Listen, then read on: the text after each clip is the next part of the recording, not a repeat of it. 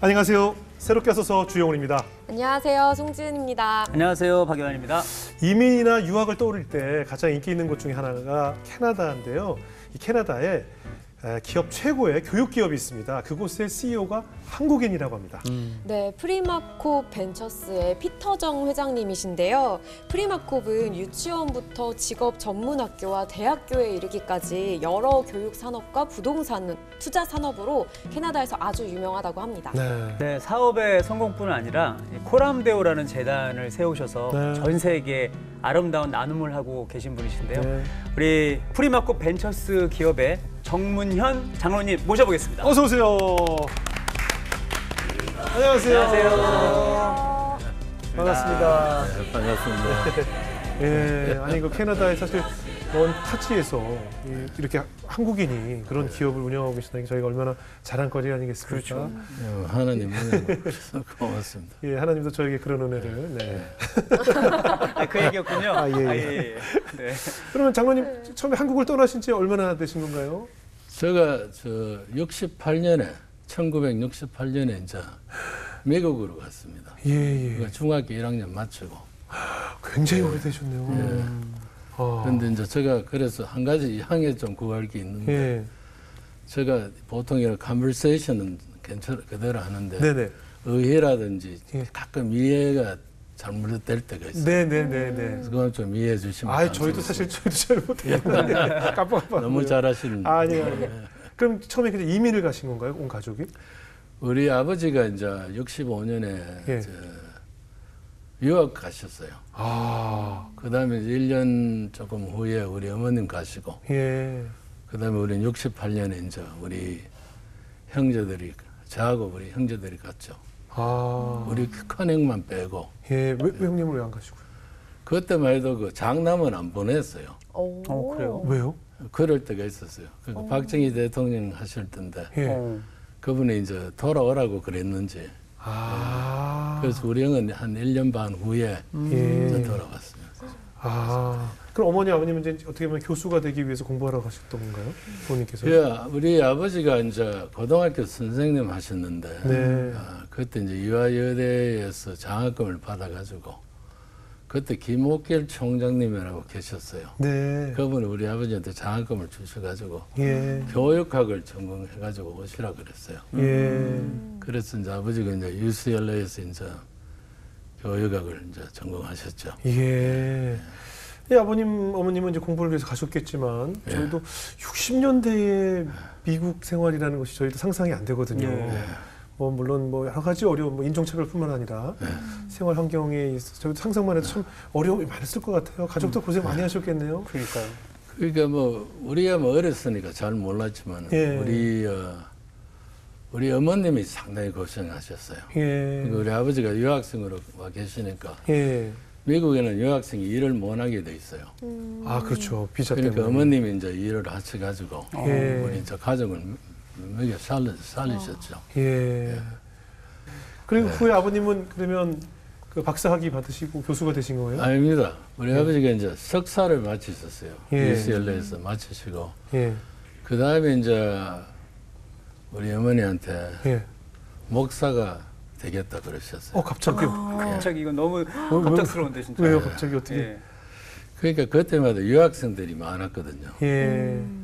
그러니까 이제 우리 할아버지가 그 일제시대 때 일본에서 선교 사업을 하셨어요. 그러니까 이제 목사로서 이제 했는데 유학생들 그때 와세다 대학, 게이오 대학, 도쿄 대학 이런 데 유학생들 못 와가지고 유학생 목회를 하셨는데 우리 할아버지가 그때 하도 못 사시니까 우리 아버지하고 이제 아버지 동생 우리가 이제 그 아버지 형제가 둘이고 이제 그러니까 여자 남매. 그러니까 전부 7명인데 왜 할아버지가 앉혀놓고 우리 아버지한테 네 목사 할래 물으니까 아버지는 효자시니까 가만히 있었어요. 우리 둘째 네 할래? 가만히. 셋째한테 그럼 네가 해라. 그랬더니 셋째는 막내거든요. 그냥 방에서 마당에 쫓아한테 가더니 빗자리를 땅에 팍 팽이 치더니 아버지처럼 굶어 죽으라고 하락합니까? 그럴 때 힘들었을 때요. 그러니까 이제 아버지가 이제 새벽기도 우리 할아버지가 새벽기도 가셔가지고 그날 안 나오시면 그는 성미가 없는 날이에요. 밥 못 먹는 날이에요. 그런데 이제 아버지도 그래서 목회를 안 하시려고 그랬는데 그 성령께서 그 인도를 하신 것 같아요. 그래서 목회하시면서 첫 10년 동안 이제 뭐 생활비를 못 받고 하셨죠. 어머님이 그래서 이제 고생하시고 그 덕분에 이제 저도 이제 일의 재미를 배워가지고 이제 일하면서 집도 돕고 그랬죠. 근데 사실은 이제 아버님이 어찌 보면 그렇게 좀 뭐 은혜를 받고 결정하신 걸 수 있지만 어머님도 그렇고 우리 또 아드님 입장에서도 갑자기 원래 교수님 되셔야 되는데 갑자기 그렇죠. 진학 가신다 그랬을 때 좀 마음이 어떠셨을까요? 그러니까 저도 이제 아버지가 이제 저도 이제 우리 할아버지 집에서 조금 살았기 때문에 목사님 생활을 너무 잘 알아요. 물론 물질적으로도 힘드시지만은 그 심적으로 엄청나게 힘들거든요. 그 목사 되면 이제 남한테 싫다 소리를 못 하잖아요.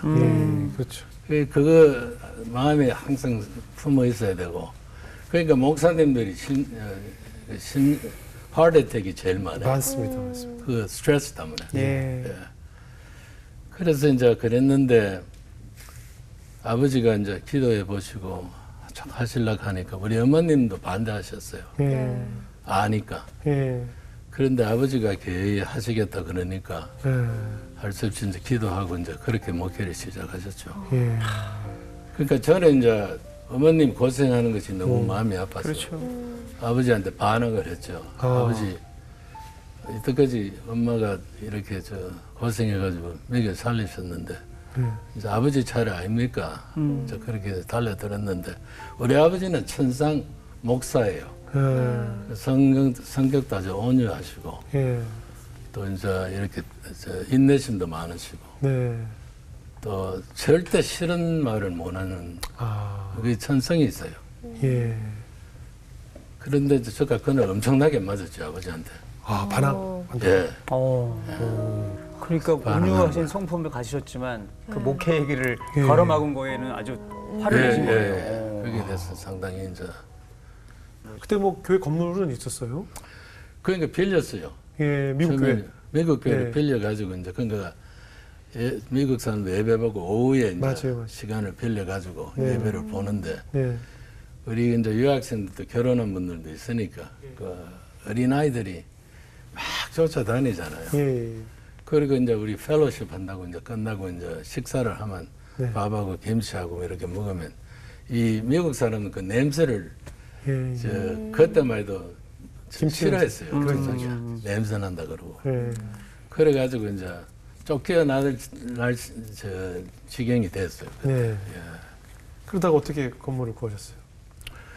그래서 이제 유학생들 분들이 와가지고 목사님이 우리 아만 이래도 교회를 우리 자리가 하나 있어야 되겠습니다. 이제 이렇게 이제 이야기 되고 아버지도 그래 우리도 보니까 이래가지고는 교인들 오기가 쉽지 않겠다 싶어서 교회를 하나 쌓아야 되겠다 그렇게 됐죠.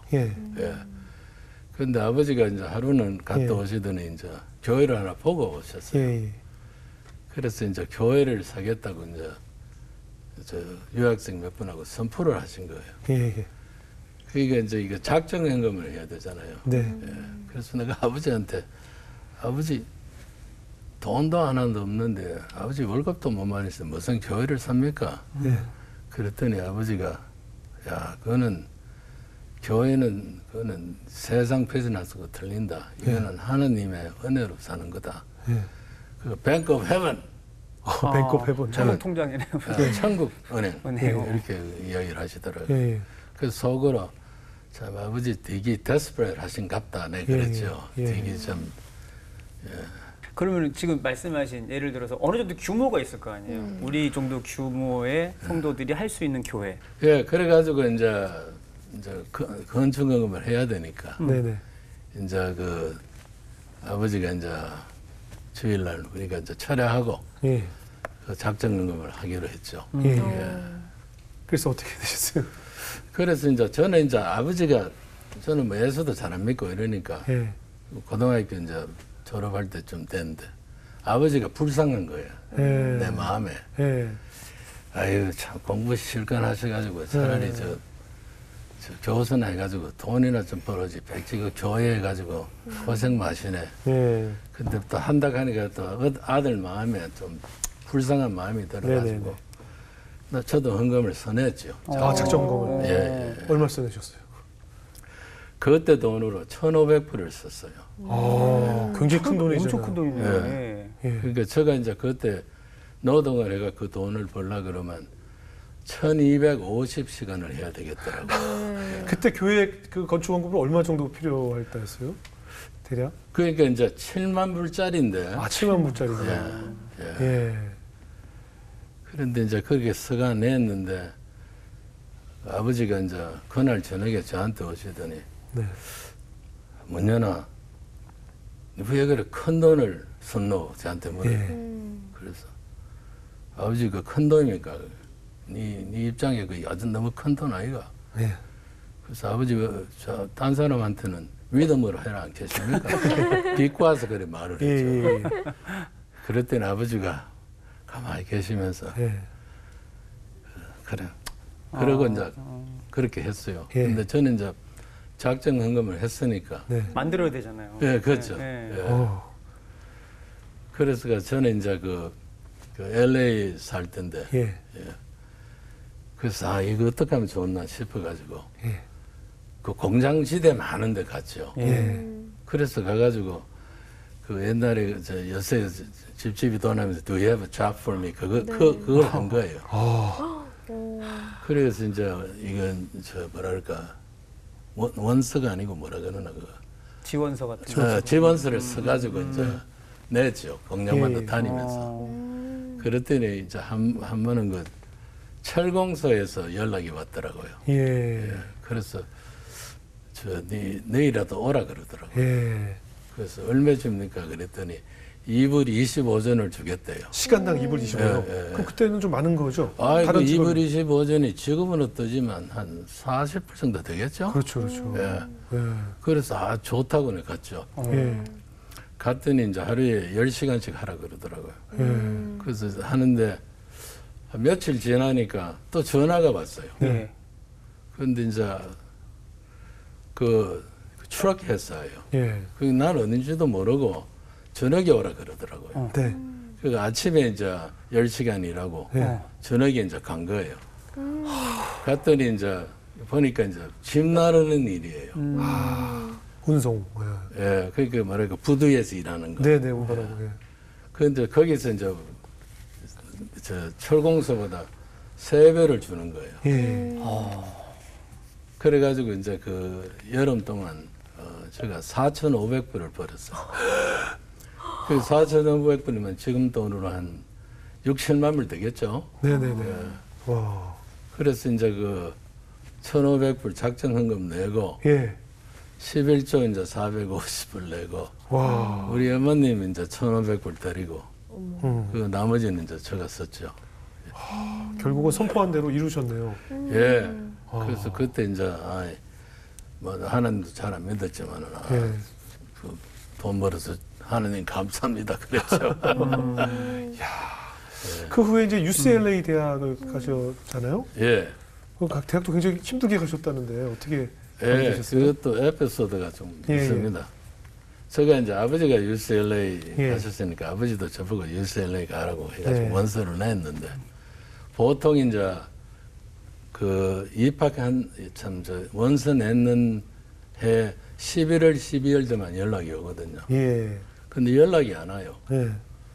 그런데 2월 때도 안 오고 3월도 안 오고 예. 5월 달이 돼도 안 오는 거예요. 예.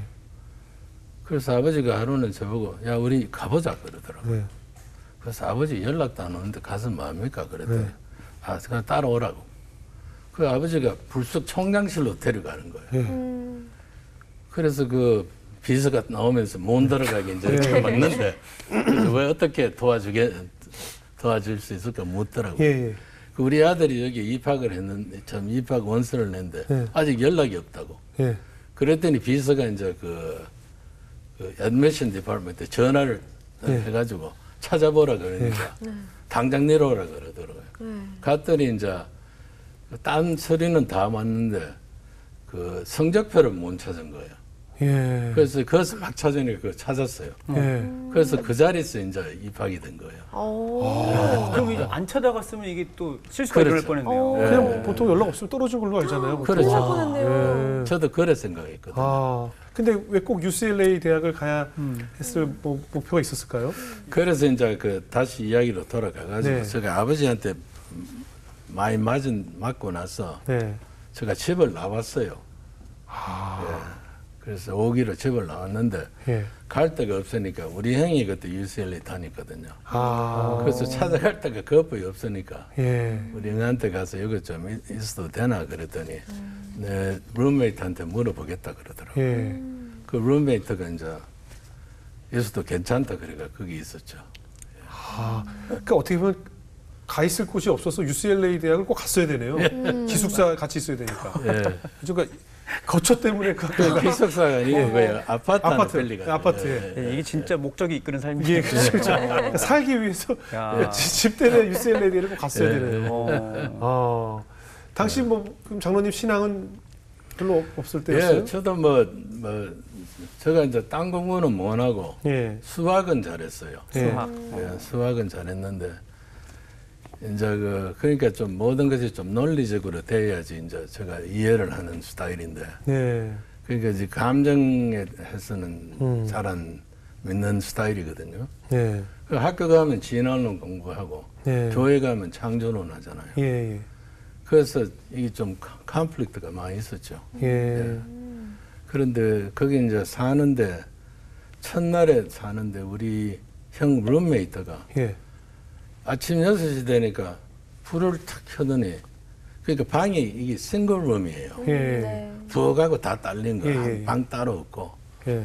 그래서 있는데 불을 끄니까 나는 그때만 해도 아침잠이 많았는데 이게 성경을 소리내서 읽고 기도를 소리내서 하고 그러시더라고요. 미국 사람인데요? 한국 사람. 한국 사람인데? 그러니까 경상도 사람이에요. 그래서 이제 첫날은 제가 얹혀서 하는 입장에서 뭐라고 그렇죠. 하겠어요. 불평 못하죠. 둘째 날도 또 그랬어요.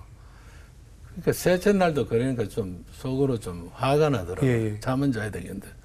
그래서 내가 형, 저 위에 매일 주일날 교회 한번 가면 되지. 왜 이렇게 매일 이렇게 떠들썩 하시냐고. 그랬더니 당장 내한테 야, 니 예수 믿나? 그러더라고요. 이 사람도 경상도 사람이에요. 그래서 와 물으십니까? 하니까 야, 네가 예수 안 믿어서 모른다 그러더라고요. 그러니까 목사님 아들인 거는 몰랐나요? 그때는? 목사 아들이라고 다 예수 믿습니까? 알죠? 알긴 아는데. 그래서 이제 성경 이야기하면서 자기하고 이제 성경 공부 가자 그러고 가면 형이 근데 공부를 엄청나게 잘했어요. 그러니까 UCLA에서 26살에 물리학 박사를 했는데 그런데 이제 올레이를 하신 거예요. 그만치 똑똑한 분이에요. 그래서 막 가자 하니까 따라가고 그러다가 이제 말씀에 대해서 많이 배웠죠. 장로님 좀 전에 말씀 중에 목사 아들이라고 다 믿음이 있는 게 아니지 않냐. 그러니까 그 전까지는 어떤 그런 믿음이 없으셨던 상태인 거네요. 없었죠. 저도 아버지가 하니까 그냥 불쌍해서 그냥 가서 버스도 운전해주고 사람 밴 있죠. 그 사람 픽업도 해가지고 드리고 아버지 그냥 도와드린 거예요. 저 속으로는 아버지 참 병신이다 이런 생각했죠. 인간적인 마음으로. 공부 저래 해가지고 월급도 못 받고 사람들한테 욕도 얻어먹으면서 이제 이렇게 봉사하고 이런 거 보니까 자식으로 좀 안 됐게 생각했죠. 그 동정심에서 당한 것 같아요. 그렇죠. 우리가 또 예수님 믿게 되면 뭔가 삶의 변화들이 일어나게 되잖아요. 뭔가 회장님께서도 예수 믿고 나니까 삶에 이런 변화가 생겼다 이런 것들이 있으셨는지 좀 궁금해요. 그럼요. 그래서 이제 저도 예수를 믿고 얼마나 기쁜지. 그래서 우리 그 룸메이트 형처럼 나가서 매일 전도했어요. 그러니까 이제 UCLA 그때만 해도 이제 학생들이 풀밭에 점심시간에 앉아가지고 점심을 먹고 있으면 우리가 가서 이제 예수 믿으라 그러고 간증하고 그렇게 하니까 이제 여러 학생들이 저 간증을 듣고 자기도 예수 믿겠다 그러더라고요. 그래가지고 인도를 많이 하고 이랬다니까 제가 하루는 아버지한테 가가지고 아버지 제가 선교사 하겠습니다 그랬어요. 그러니까 좀 기간이 좀 있었는데 아버지하고 엄마도 보니까 내가 저 생활이 많이 바뀌고 또 태도도 바뀌고 또 내가 믿음이 들었다는 것을 아신 것 같아요. 그런데 아버지가 저한테 기도해보자 그러더니 그 다음에 이제 저한테 며칠 지나고 또 가서 아버지 어떻게 생각하십니까? 그랬더니 내가 생각에는 네가 나가서 일하는 선교사보다는 선교사 돕는 선교사면 어떠냐고 저한테 그렇게 말씀하시더라고요. 근데 그때 저 친구하고 둘이 이제 선교 같이 가기로 했거든요. 근데 저 친구는 이제 미국의 그 캘리포니아에 그 말리부라고 있죠. 그게 이제 6A가 된 집에서 산 아들이에요. 6A커면 엄청 큰 거죠. 엄청 큰 거죠. 그 말리부가 제일 좋은 동네잖아요. 그런데 이제 그는 아버지한테 가서 선교사 하겠다 그러니까 그는 이제 아버지가 야 내가 네 저 의과대학 가서 의사 되라고 공락금도 대주고 다 했는데 갑자기 선교사. 선교사 무슨 말이냐? 다 끊어버렸어요. 근데 결국은 그 친구는 이제 저 필리핀하고 태국으로 이제 선교 나갔죠. 선교사가 되셨어요 결국. 말리부 있는데. 그거 다 버리고. 하나님이 하시면 뭐 진짜 그죠.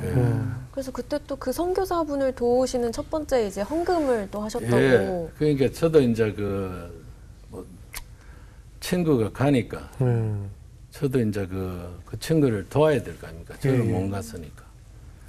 그래서 그 친구를 이제 도왔는데 이제 그때 저 월급 저 대학교 끝나고 이제 저는 직장생활을 했어요. 근데 이제 우리 그때는 아버지 돈도 없고 이러니까 이제 돈을 위해서 많이 벌어야 되니까. 그런데 이제 그 벌은 돈을 이제 절반 이상을 헌금을 했죠. 그랬더니 이제 몇 년 지나서 이제 세무서에서 감사가 나온 거예요. 그만치 이게 절대 자랑이 아닙니다.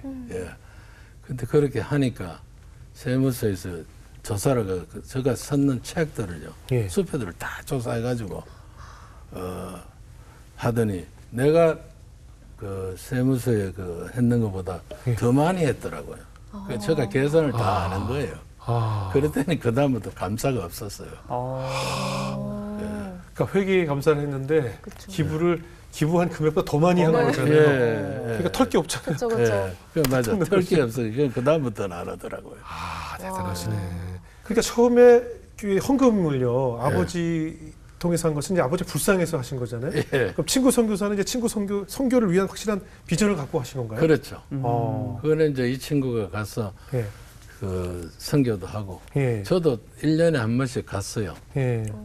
가가지고 저 친구한테 야 네가 부럽다 그랬죠. 너는 매일 나와서 선교하니까. 그랬더니 저보고 하는 말이 네가 내한테 선교헌금 안 해주면 내가 어떻게 하느냐 그러더라고요. 그래서 내가 그때 선교사서 돕는 선교사도 중요하구나. 그걸 느끼고 하나님 앞에 감사했죠. 오히려 사명을 딱 발견하게 하셨네요. 그 친구 원래 좀 잘 사는 친구였잖아요. 엄청 잘하게 잘 살죠. 말리부잖아요. 우리 꿈의 말리부. 그런데 이제 그 하나님께서는 이제 이렇게 즐겁게 주는 자를 기뻐한다 그러거든요. 고린도전서 9장에 보면. 그래서 그때는 진짜 제가 없어서 못 줄 정도로 기뻤어요.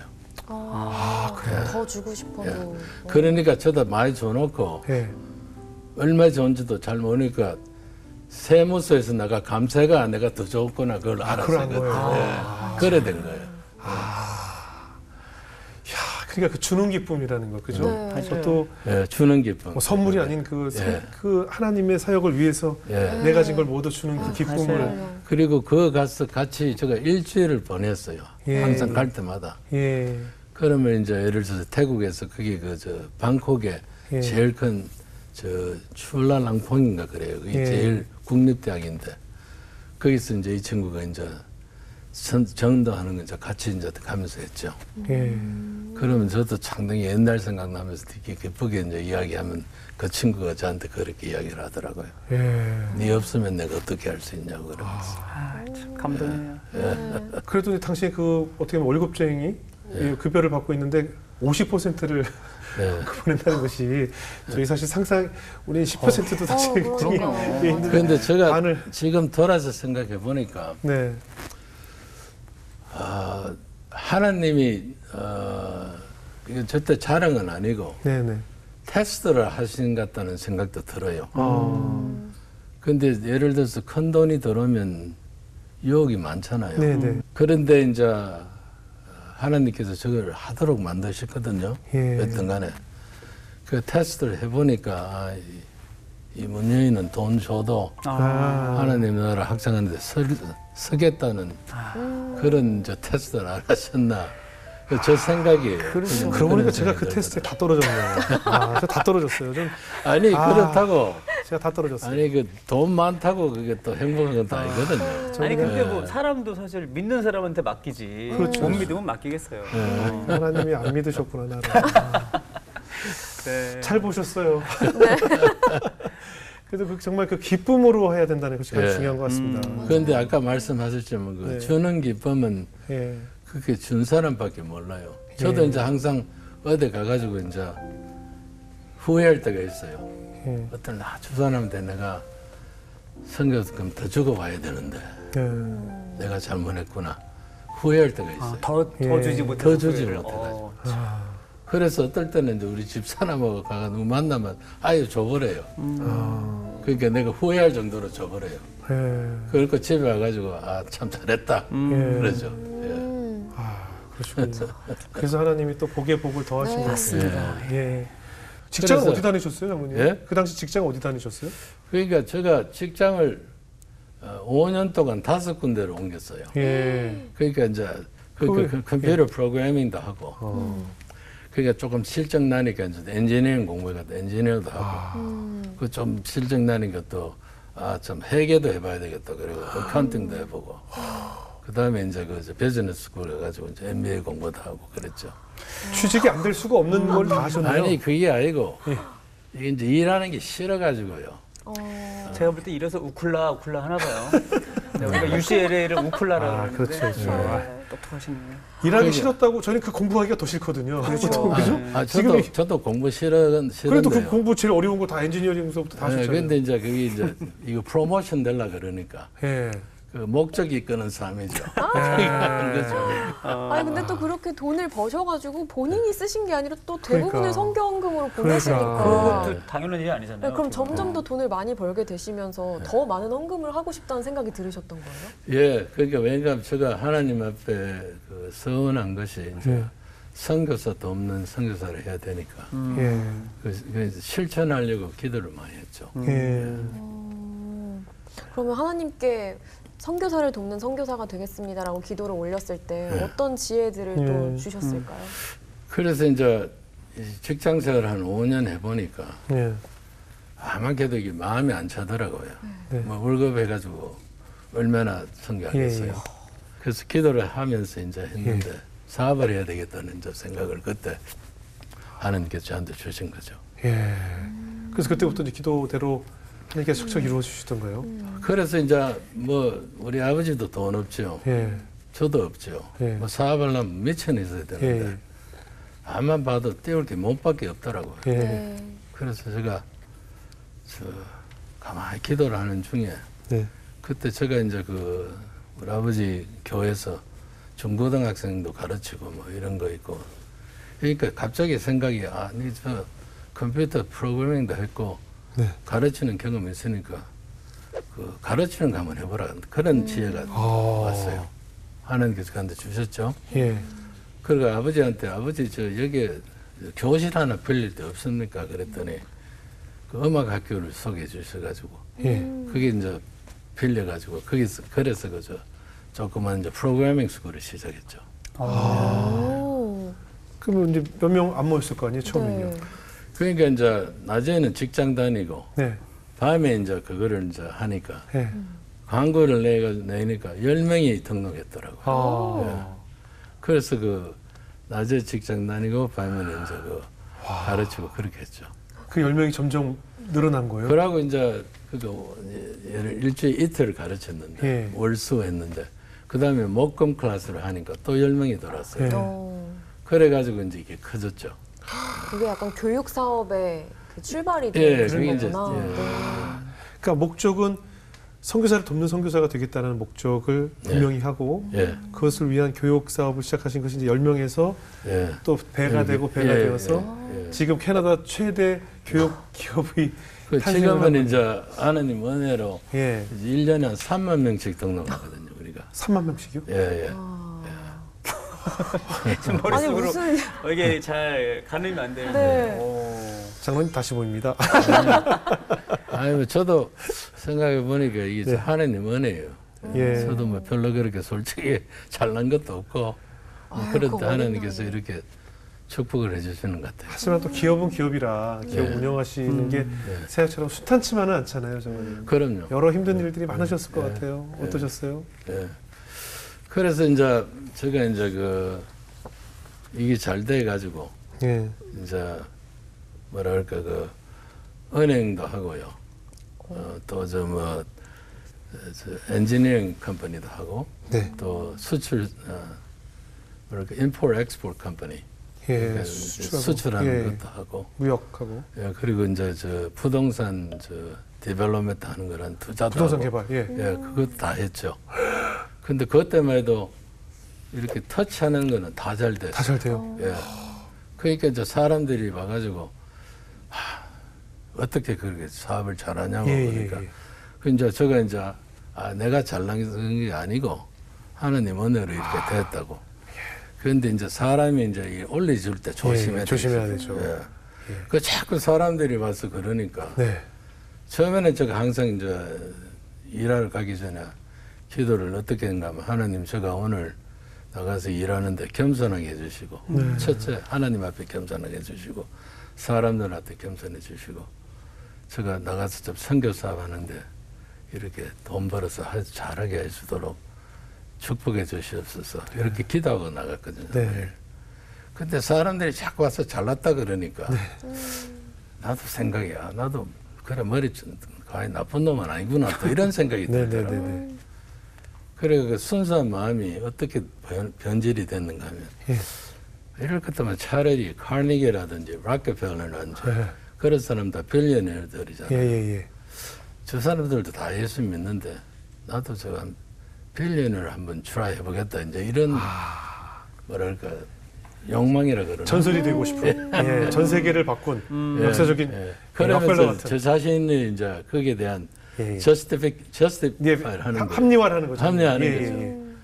그런데 이제 그래서 엄청나게 확장을 했어요. 사업을. 그래서 이제 처음에는 잘 되더라고요. 근데 89년, 90년도에 이제 미국 경제가 좀 힘들 때, 이제 제가 이제 아주 힘이 들기 시작해가지고, 망했어요. 그래가 95%를 다 날리고. 95%요? 아니, 그게 잘 되시다가? 그러니까 이제 5%만 이제 하나님께서 세입해 주신 거예요. 그래서 우리가 이제 이사를 갔죠. 워싱턴 스테이트로. 근데 이사를 가니까 이제 거기서 이제 하나님께서 회개하게 만드시더라고요. 그것 때문에도 이제 우리가 그 뭐 정치인들도 저한테 자주 찾아왔어요. 선거할 때 이제 도와달라고 그러고. 헌금하라고. 그 조지 부시 아버지 선거할 때 그 제가 그거 하고 있거든요. 그 아버지. 그러니까. 그렇게 이제 하고 또 이제 친구들도 참 많았는데 거기 혼자 떡 떨어지니까 아무도 없잖아요. 갑자기 이제 아, 내가 왜 여기 혼자 와 있지? 이제 이런 생각 들면서 좀 외롭더라고요. 그러면서 이제 내가 참 교만했구나. 하나님께서는 겸손한 사람을 이제 쓰시는데 내가 교만했구나. 이제 그런 마음이 들더라고요. 그래서 회개했죠. 그래서 하나님 아버지 제가 잘못했습니다. 내가 다음에 이래 되면 이제 절대 하나님 생각하면서 겸손하게 선교 사업을 하겠습니다. 그렇게 기도했죠. 그런데 이제 한 가지 참 제가 그때 또 하나님 앞에 감사한 거는 뭔가 하면 제가 그때까지 선교 사업을 많이 했어요. 많이 했는데 이제 가만히 돌아보니까 다 날리고 이제 돌아보니까 저 하늘나라에 저금해 놓은 거 그것만 참 감사하다는 생각이 들더라고요. 다 날리고 보니까. 그러니까 어떻게 보면 헌금하고 선교사들에서 보낸 그 금액은 그래도 좋은 일에 쓴 거니까. 그렇죠. 안 그랬으면 그것까지 다 날릴 뻔한 거 아니에요. 그렇죠. 그래서 예를 들어서 제가 이제 저 선교 헌금 하나도 안 하고 후제도 하나도 안 하고 내 혼자 잘 먹고 잘 살았으면 다 날리는 거죠. 좀 그런데 하늘나라 했다는 그런 이제 그에 상당히 위로받았어요. 그 당시에 이렇게 번 급여에서 헌금을 하실 때 그래도 기쁜 마음으로 하셨나 봐요.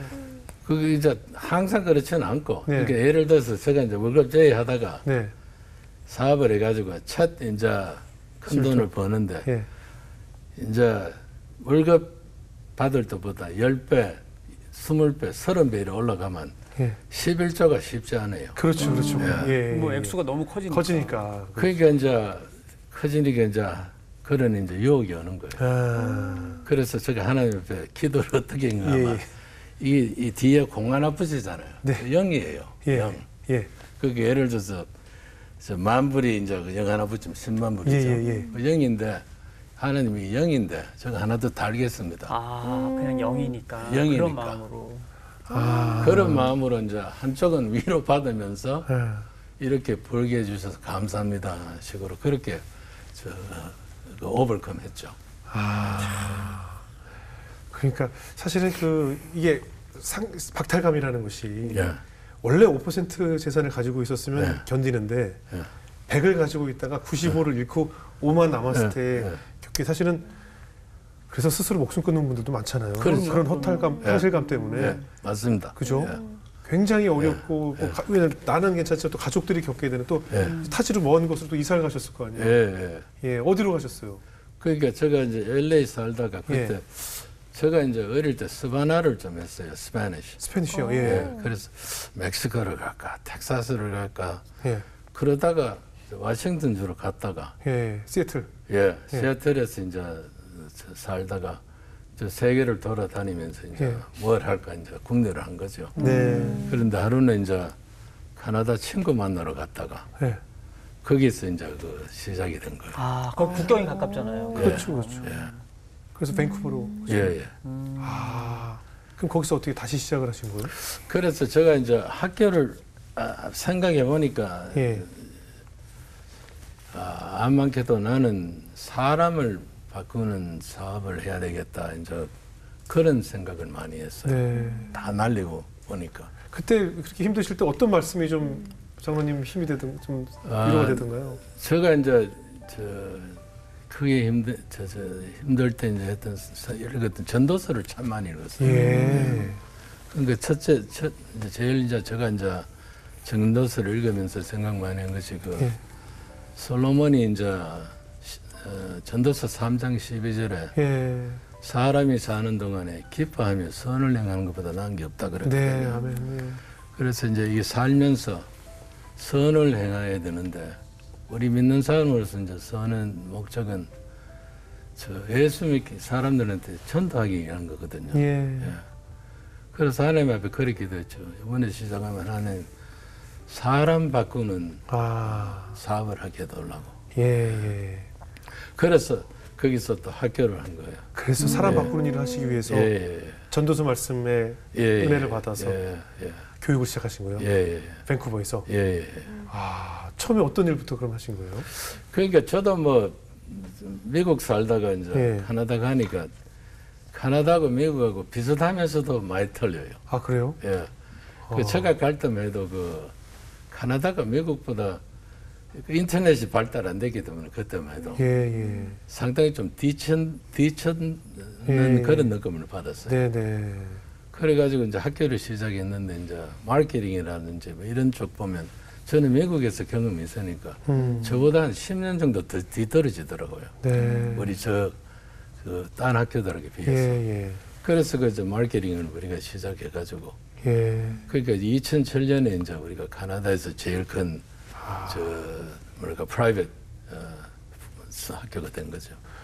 어떻게 보면 정말 그 선교사님, 그 선교사를 돕겠다는 작은 그 씨앗 하나가 이렇게 교육 사업까지 큰 열매를 맺게 된 거잖아요. 다 하나님 은혜죠. 그러니까요. 두 분도 혹시 그런 경험이 있어요? 내 개인의 목적을 위한 것이 아니라 하나님을 일을 위해서 이렇게 헌신을 했더니 하나님께서 큰 복으로 채워주셨던 경험이 있나요?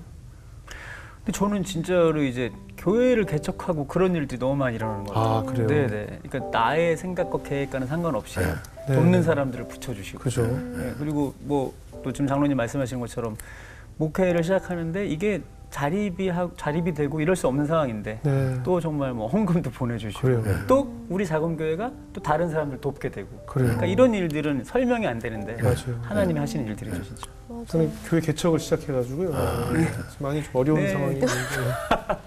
아니 근데 진짜로 장로님 말씀하시는 공감이 많이 되는 거죠 진짜. 네. 네. 저 역시도 저는 원래 이제 뭐 가수 배우가 생업이었잖아요. 네네. 돈을 버는 직업이었는데 예. 제가 새롭게 하소서의 MC를 할 무렵 때 예. 그러니까 막 묘하게 분쟁 중이었고 네네, 맞아요. 한참 활동을 쉬고 있는 단계였었는데 정말 그냥 뭐 매니저가 도와주는 게 아니라 정말 그냥 주변에. 저랑 모르는 관계였던 분들이 일을 주시거나 갑자기 이렇게 뭔가 일을 계속 연결해 주시거나 하는 은혜들을 좀 경험을 했어서 네. 아 이게 내가 회사에 의지하지 않아도 어떤 이 일에 목말라 하지 않아도 하나님이 필요하신 건 채우시는 분이시구나라는 그렇죠. 좀 믿음이 강해지는 시기가 있었어요. 그래요. 나중에 저희가 이제 밴쿠버에 한번 가게 되면 또 장로님 하시는 데 가서 직접 한번 보고 싶습니다. 네. 눈빛이 반짝 빛났어요. 네.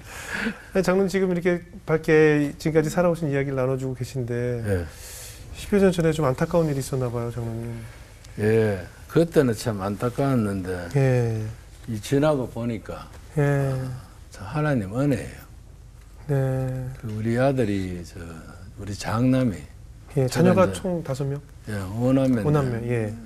큰 아들을 이제 우리가 하나님 앞에 이렇게 바쳤는데,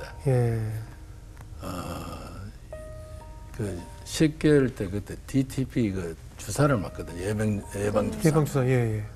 근데 이거를 의사가 잘못해가지고 2년 거를 준 거예요. 10개월짜리 그 주사를. 아유. 그리고 우리는 첫 아들이니까 잘 모르잖아요. 그런데 이제 그다음 저녁부터 열이 엄청나게 나더라고요. 그러니까 3, 4일 동안 열이 엄청나게 오르고 그랬는데 3살쯤 돼가지고 이제 우리가 데이케어에 좀 보내니까 그 선생님이 의사 만나보라 그러더라고요. 그랬더니 우리는 이 사람 좀 차별하는가 싶어가 또 딴 데 갖다 넣었거든요. 그것도 똑같은 이야기를 하더라고요. 그래서 그때 의사한테 데려가 보니까 자폐증이라는 이제 진단을 받았어요. 근데 그것 때문에도 자폐증을 잘 모를 때예요. 80년도니까. 그렇게 자란 아들이었군요. 그래가지고 이제 되니까 7살 되니까 그때 이제 자폐증이니까 이제 많이 설치잖아요. 그러니까 이제 약도 주고 뭐 이렇게 돼서 그런지 7살 되니까 그때부터 이제 경기를 하기 시작하더라고요. 그래서 이제 하나님한테 그런 이야기 많이 하나님 이거 지금 선교사나 목회자 하라고 이렇게 하나님 앞에 바쳤는데 말도 못하죠. 이걸 어떻게 합니까? 이제 이렇게 이제 호소를 많이 했어요. 그러니까 다 데리고 다니면서 또 집회도 데려가가지고 그래서 신유 은사 있다는 분한테도 가서 기도도 받아보고 그렇게 했는데 하나님이 안 고쳐주셨어요. 그래가지고 이제 고등학교를 겨우 졸업했어요. 보통 특수학교 있죠. 그래서 교육 졸업을 했는데 그래가지고 이제 직장을 찾아주려고 그러니까 뭐 직장이 안 되는 거예요. 그렇죠. 그래서 이제 한동안 우리 회사 와가지고 좀 일을 챙겼더니 그것도 안 맞더라고요. 그래서 우리 집사람하고 이제 이야기하면서 어떻게 하면 좋겠냐고 서로 기도하면서 우리 아들이 사람 만나는 걸 상당히 좋아했어요. 그러니까 아무한테 가서 이제 Hi, my name is Joseph. What is your name? 이래요. 그럼 상대방에서 대답해 줄 때까지는 그 자리에 서 있는 스타일이에요. 그러니까 상대방에서 Hi, my name is Mark. 그러면 팩 돌아가지고 가버려요. 그러니까 이 사람이 이게 뭐지? 그러니까 이제 자폐증인지 모르니까. 그래서 그러면 우리가 차라리 커피숍을 해가지고 우리 홍렬이가 문 앞에 서서 사람들 이제 자리 인도하고 인사하는 그거 하자. 이래가지고 이제 테이블을 시작하려고 이제 계획을 짰죠. 아들의 이름을 따서 조셉 테이블. 그렇게 했는데 시작하기 6개월 전에 이제 우리 아들이 수영을 너무 잘했어요. 아, 그래요? 그러니까 물에 수영장에 갖다 놓으면 뭐 2-3시간 잘 놀았어요. 그래서 이제 그날 스페셜 올림픽 트라이얼 하는 날이라서 연습하러 갔는데 제 생각에는 우리 아들 케어하는 사람이 데려갔거든요. 근데 이제 연락이 와가지고 거기서 이제 수영장 밑에서 이제 찾은 거예요. 그러니까 거기 라이프 가이드도 있었고 보는 사람도 있었는데 그렇게 갔어요. 수영 되게 잘했을 텐데. 그러니까 제 생각에는 수영하다가 이제 경기를 한 것 같아요. 그럼 조셉 나이 몇 살이었어요? 그때 32살이었죠. 아이고, 안타깝네요. 그래서 그날 저녁에 이제 병원에 가는데 저도 상당히 의사가 못 오도록 해요. 왜냐하면 이게 CPR 해가지고 이제 갈비뼈가 다 부러지고 이렇게 되니까. 근데 이제 마지막으로 이제 아이고, 얼마나 가슴이 아프셨겠어요. 죄송합니다. 아닙니다.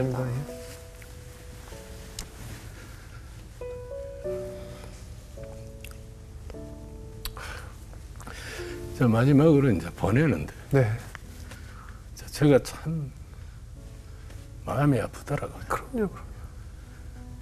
그러니까 이제 첫 6개월은 이제 저는 이제 대구에서 자랐기 때문에 어릴 때 안 우는 거를 배웠어요.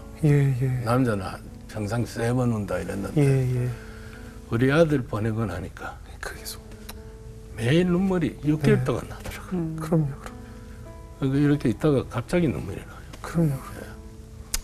근데 뭐 우리 집사람은 더 아팠겠죠. 그럼요. 엄마니까. 그럼요. 그래서 이제 우리가 그러면 이제 어떻게 하면 좋겠나. 지금 이제 조스 테이블 하려고 설계 다 해놓고 장소까지 다 해놨는데 어떻게 하면 좋겠냐 그랬는데 우리 집사람이 이제 기도를 하더니 저한테 와서 여보 하나님께서 이 세상에 있는 모든 이제 장애, 특별히 자폐증이나 이제 다운 신드롬 있는 그런 사람들을 우리의 아들, 딸로서 이제 이렇게 어답다라는 그런 마음을 가지고 계속 하자 그러더라고요. 그래서 이제 조스 테이블을 시작했죠. 당시 하나님께 참 내가 많은 일도 했다고 생각했는데 하나님께 참 많은 질문을 했을 것 같아요. 그렇죠. 그러니까 뭐 마음 나쁘고 하나님께서 왜 그렇게 했을까?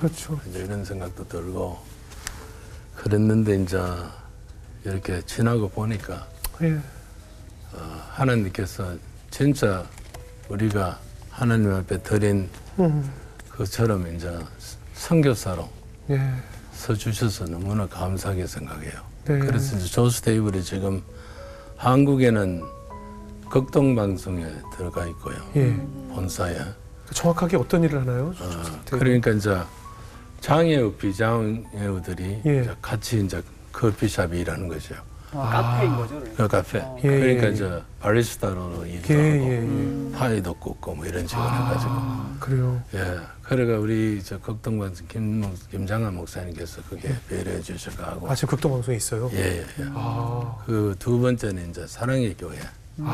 도정년 목사님께서 또 해주셔가지고. 예. 이번에는 이제 실로 이번에 또 나와가지고 예. 그 수원의 중앙 크리스천 아카데미에 예. 이제 조스 테이블 또 오픈해가지고 그래서 우리가 어제죠. 예. 우리가 먼데이 월요일 날 우리가 테이프 커링 이제 세레머니도 하고 그랬어요. 그렇군요. 예. 또 우리 조셉 이름으로 장학금도 주고 계신가 봐요. 예. 그리고 그 이야기 전에 또 한 가지는 네.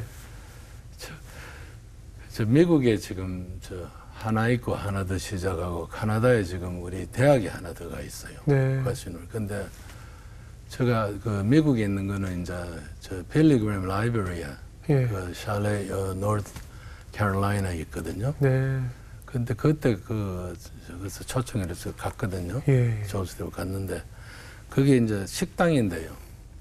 여기에 트레이에다가 라이너가 있거든요. 네. 그걸 이제 저한테 그 책임자가 보여주시면서 이 조셉이 예. 여기 오는 사람들에게 그렇게 희망을 주고 힘을 준다 그러면서 라이너를 한 장 보여주시더라고요. 예. 그런데 거기서 이제 필리그램 아소시에이션에서 타이틀을 이벤젤리스트로 줬더라고요. 전도사로 줬네요. 그렇죠. 에반젤리스트.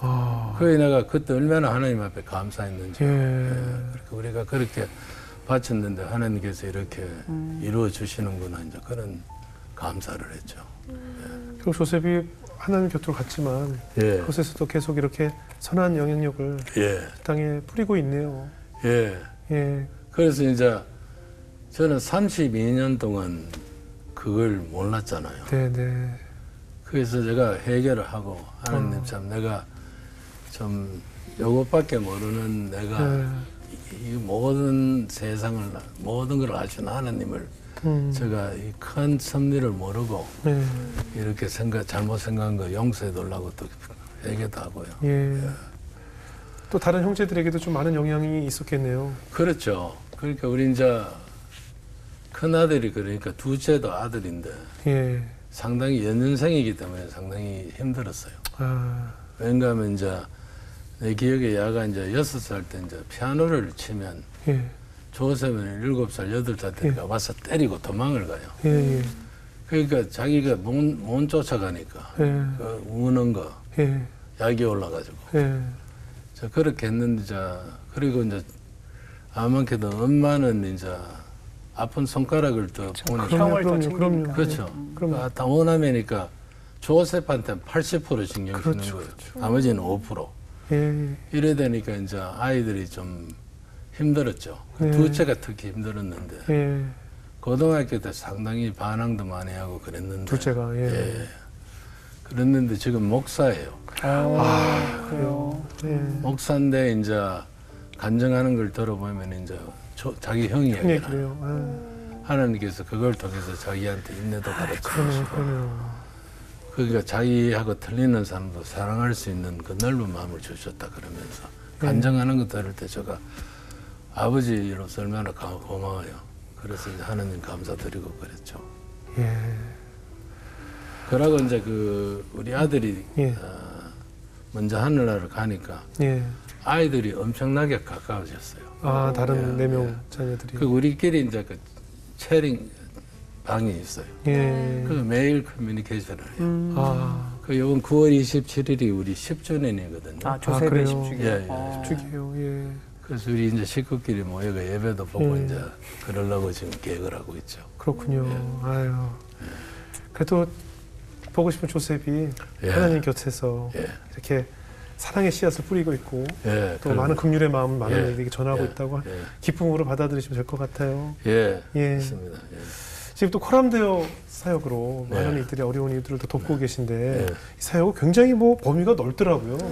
우리 지은자매가 좀 소개해 주시겠어요? 네, 제가 소개를 한번 해드리겠습니다. 코람데오 재단은 다양한 선교 사역을 또 감당하고 있지만 특히 하늘나라로 보낸 아들 이름을 따신 정요셉 장학금으로 매년 목회자와 또 선교자 자녀들 그리고 특수 교육을 공부하는 학생들, 지적 장애 가족을 둔 학생, 또 탈북민 신학생 등 해마다 늘어나는 장학생을 계속해서 쭉 지원하고 계시다고 하고요. 수많은 교회 개척과 또 다양한 사역을 전적으로 후원하고 있다고 합니다. 사실 저희가 더 소개하고 싶은 게 있는데 장로님이 소개하지 말라고 해서 저희가 소개 못 하는데 하여튼 뭐 굉장히 많이 너무나도 많은 일을 이번에도 정말 이번에 오셔서도 저희에게 깜짝 놀랄 만한 굿뉴스들을 주셨는데 우리 장로님께 소개하지 말아달라고 그냥 비밀로 하고 싶다고 하셔서 제가 소개는 안 올리는데 정말 저희 사실 깜짝 놀라고 감동을 많이 받았습니다, 장로님. 뭐 별거 아닙니다. 근데 저는 이제 항상 이걸 생각하면 이제 성경에 그 과부 이야기 나오잖아요. 몇 점 두입 그거. 그랬던. 네네네. 그 사람은 100% 헌금했거든요. 저는 그렇게 못 했어요. 그러니까 좀 부끄럽죠. 아유. 그래서 하나님 보시기에 이제 저는 부끄러우니까 왜든 간에 죽기 전에는 다 이렇게 하나님의 나라 확장하는데 다 쓰고 가면 그게 기도입니다. 아이고. 장로님께서 코람데오 재단을 통해서 어떤 메시지를 좀 전하고 싶으세요, 이 세상에? 그러니까 저는 이제 그 하나님께서 우리에게 주신 큰 계명이 두 가지 있잖아요. 네네. 첫째는 이제 하나님을 내 마음과 내 다해서 사랑하는 게고 두 번째는 내 이웃을 사랑하는 건데 우리가 제일 큰 사랑 줄 수 있는 것이 이제 물론 뭐 구제다고 하지만 그걸 다 통해 가지고 그 사람들이 예수 믿고 천국 가는 게 제일 큰 사랑 같다는 생각을 했죠. 그래서 이제 그런 이제 사랑을 전하려고 우리가 코람데오를 시작했고 하나님께서 조셉을 통해서 주신 메시지가 그거 같아요. 지금 보니까 코람데오 자료를 보니까요. 작년 기준으로 1,100만 명 이상 복음을 나누고 지금 43만 명이 예수를 믿게 됐고요. 1,375개 교회를 개척했대요. 이 코람데오 재단을 통해서. 장로님께서 소개를 직접 안 해주셔서 제가 말씀을 드리는데 엄청난 하나님 은혜입니다.